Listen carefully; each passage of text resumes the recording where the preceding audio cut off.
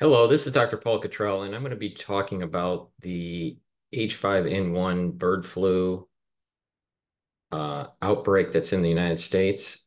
I'll also do another video doing a cursory review of what's being published in the mainstream media.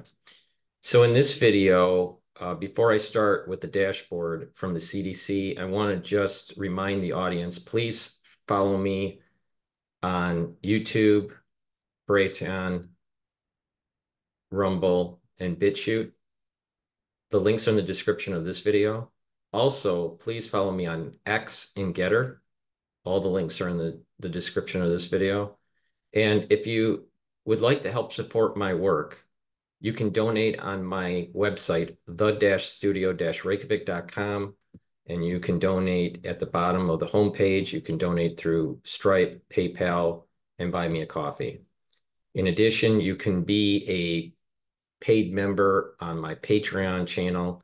There are different tiers.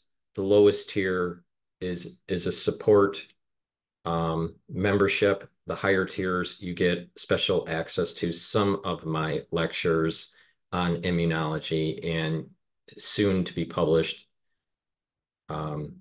I'm sorry, lectures on pulmonology and soon to be published immunology.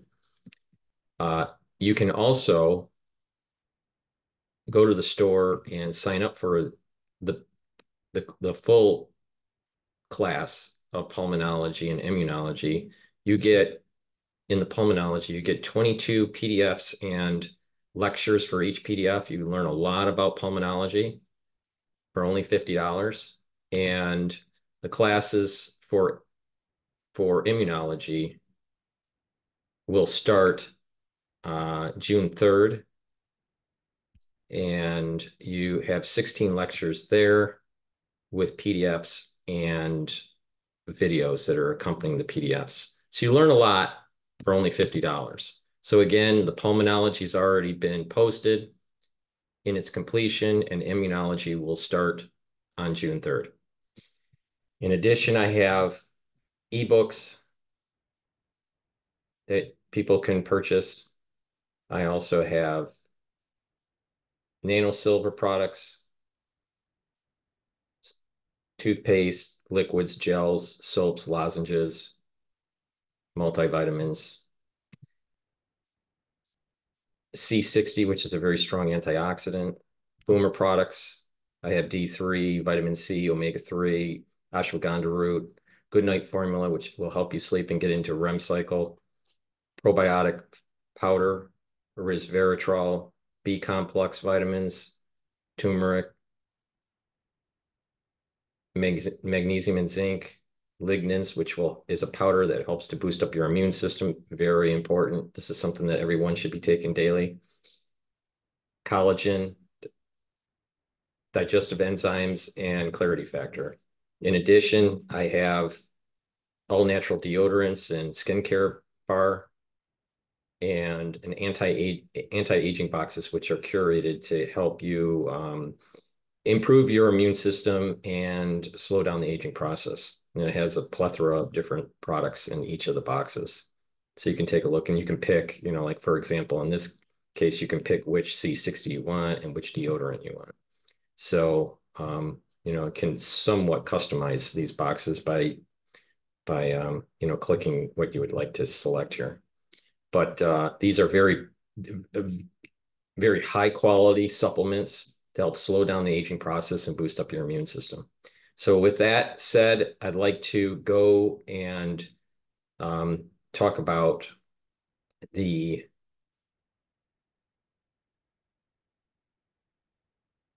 dashboard for this crisis with bird flu. We still have 3 cases total. 2 of them are of this year. For the cases this year, one was in Texas, one was in Michigan. Both had exposure to dairy cows. Now, what's new from the previous video I did yesterday is the wild bird detection. All right, that number has gone up. All right, and we're now at 9,373. And let me just find out. I didn't write down what exactly was the previous one. Let me look that up right here so we can calculate how much it went up.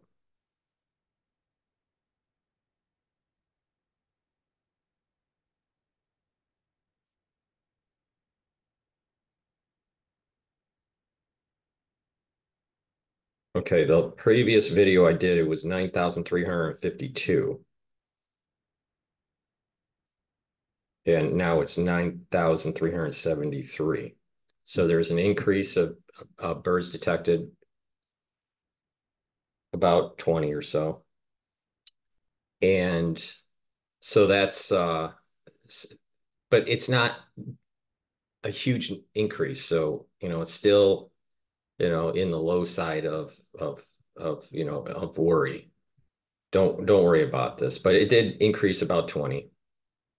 Uh, in terms of the poultry numbers, the outbreaks have stayed the same from the previous video from yesterday, 1,144. And there has been an increase in dairy cows affected. We have now, it's still the same 9 states: Texas, New Mexico, Colorado, Kansas City, Idaho, South Dakota, Michigan, Ohio, and North Carolina. But Idaho, Texas, and Michigan are the new cases. So again, we have typically the cases were in Idaho and in Michigan. Some were from South Dakota and Colorado recently, but now it's Michigan and Texas and Idaho. So it is increasing. All right. So I want to just remind the audience that the this H5N1 doesn't transmit human to human. There is no case of human to human transmission. There are 3 cases since 2022 where individuals that are in contact with livestock can contract it. The 2 cases this year have been conjunctivitis. So, and they were both from dairy cows. Now, the transmission with only 1,144 outbreaks within the poultry affected, within this section here. So there's 1,144 outbreaks. It's a little misleading because you don't really know how many birds are truly testing positive, but it's just saying that there's 1,144 outbreaks, and it's not increasing quickly. And so the transmission from wild birds to poultry is somewhat muted. Now, how many wild birds really have it? And that might be problematic because of the way they're sampling the wild birds. All right. I'm sure there are a lot more birds out there than just the 9,373. All right. But the point here is that the transmission, even if this is a high number, the transmission to poultry is relatively low. And the transmission to dairy cows is relatively low, either from wild birds to dairy cows or from poultry to dairy cows. So the point here is that the cows are increasing, but not at a very fast rate. And the transmission from wild birds to humans, the transmission from poultry to humans, and the transmission from dairy cows to humans is low. So this is, even though the news will probably project to worry or to be on guard, at this time, there is very low probability of it affecting humans. The problem comes in is that what will the government do in terms of exterminating poultry or the dairy cows? Most likely it will not exterminate the cows. They may be exterminating the poultry. So that would mean that chicken, potentially even turkeys, would cost more because there's a lower supply. In addition, it's probably going to affect the egg market.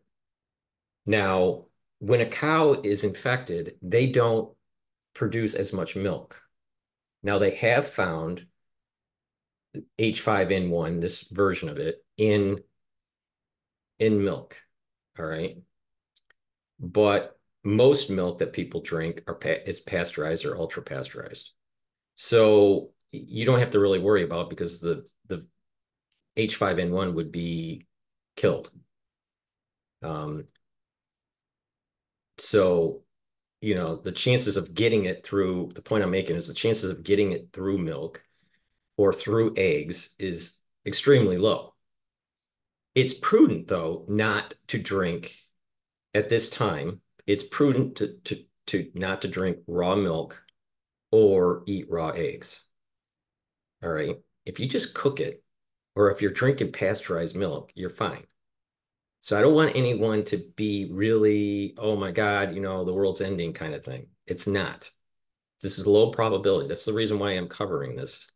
Now, that doesn't mean that something, and I covered this in the last video, it doesn't mean that a zoonosis event can't emerge and become more problematic and gain function, gain mutations just naturally. It can happen, but most likely this thing's going to die out. The worry that I have is that is this stage one for a release in stage two that has the truncation of the NA protein and or more effective mutations in the replication complex, the four proteins for the replication complex, that makes it more robust, higher transmission from wild birds to poultry, or poultry to humans, or dairy cows to humans. And that's my worry. Still low probability, but it is a possibility. All right. It's possible. I still think that this event is zoonosis, natural, but it is possible, but low probability that it was purposely let out. All right. Low transmission, um, only for something bigger to be released later. Or this could be a natural event and uh, people take an opportunity to release something that comes from a similar lineage. So it would be harder to um, prove that there was manipulation. It's possible to still find its manipulation if you can find the sequence for the recombination, either through CRISPR or through other digestive enzymes, but restrictive enzymes. But my point here is that this is most likely a natural event that will die out. There's probably going to be an overreaction by the government in calling the herds of the cattle or the poultry and disrupt the egg and the meat market. And so costs may go up. That's a problem. Um, Low probability that this will emerge naturally into a bigger event that affects humans or more livestock to the degree where there's just mass die-off, because of the infection. I think that's low probability. I think it's also low probability that it's a release and that there is a phase two of the release down the road this year. I think that's low probability also, but possible.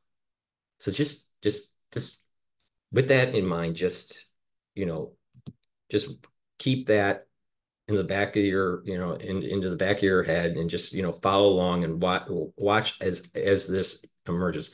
My gut feeling is that this thing's going to die out.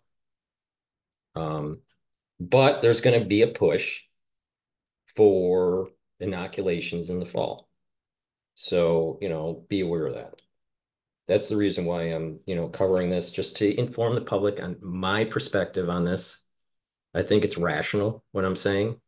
It's dealing with probabilities and it's also dealing with possibilities. There is no reason to worry as of yet. But I do think that you boosting up your immune system and following the health protocols that I've been saying will be beneficial for your body, independent on if something happens with this outbreak. So, just go to my store, the-studio-reykjavik.com, and, follow what I've been saying. Structural nanosilver, like Max 35, take a teaspoon of it a day. Turmeric and ashwagandha will help to bring down the inflammation. The structural nanosilver will neutralize pathogens. It's a C60. That's going to be a strong antioxidant for you to soak up those free radicals and to boost up your mitochondria so you have ATP. The digestive enzymes will will not only help with digesting proteins, lipids, and carbohydrates, but there's also a proteinolytic compound in there that will be beneficial, and it also has a fibrinolytic capability. So get the digestive enzyme complex that I have. In addition, get D3, which helps to um, get cells into apoptosis if infected, and it helps with gene expression for proper gene expression. Lignans will help to boost up your immune system. It's a powder. And omega-3 will help with your lipid profile and prevent or try to prevent the stickiness of the red blood cells. So it slows down the potentiality of a blood clot. So you follow this protocol that I have, and you are going to boost up your immune system, get more energy, and slow down the aging process. So that's a great way to move your body into health and, weather any sort of problems that may arise. In addition, you got to approach this holistically. It's not just about proper supplementation. It's about eating properly. Stay away from GMO foods. Stay away from fast food and stuff like that. So proper diet. Filter your water. I use a zero water five level for filtration. So filter your water, get the fluoride out, do some exercises, but low intensity. Don't get crazy with running marathons and doing triathlons for the next 5 years. Got to let your heart heal. And what you should do is do a lot of walking. The more walking, the better. So do walking. You can do a little bit of jogging, but don't get crazy with it. Do a little bit of cycling. Don't get crazy with it. You can do some stairs. Don't get crazy with it, right? Do a little bit of resistant, weight training. Don't get crazy with it, all right?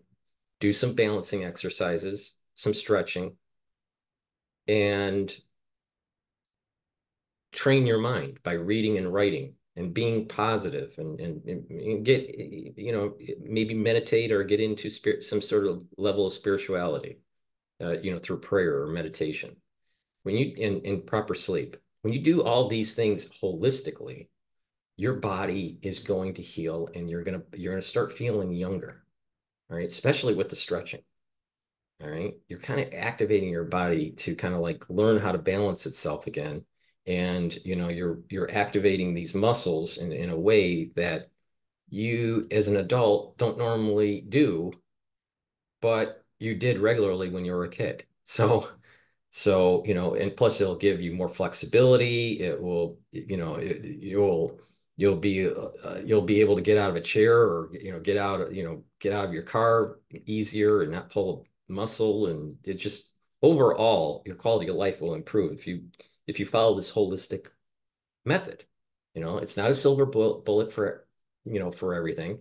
But the thing is that it is in your power to boost up your immune system, get healthy through a holistic approach. So just follow this holistic approach and you're going to be doing much better. So please go to my store, the-studio-reykjavik.com, and get the products that I offer, especially the supplements and the lecture series that I have published. And it help improve your health and your state of mind. So go to the store, the-studio-reykjavik.com. Thank you for listening. Please share the links with your social media group. If you can, please help support my work by donating or purchasing the products that I offer. Thank you for listening and have a nice day.